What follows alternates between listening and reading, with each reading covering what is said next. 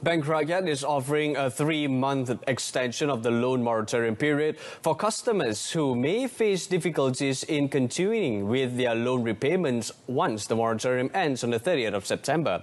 As part of its proactive measures, the bank has identified close to 190,000 potentially affected financing accounts and is currently contacting the account owners in stages.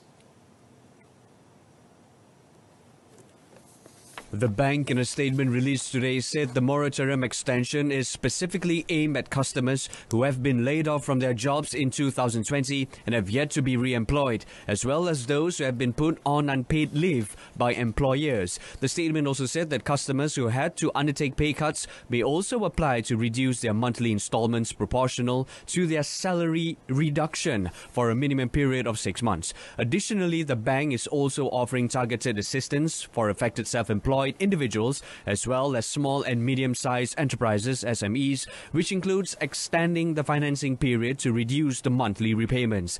Those who wish for more information may contact Bank Rakyat via emailing their full name, identity card number and mobile phone number, call the bank's contact center or visit the nearest Bank Rakyat branch. More information is also available at the bank's website and official social media platforms.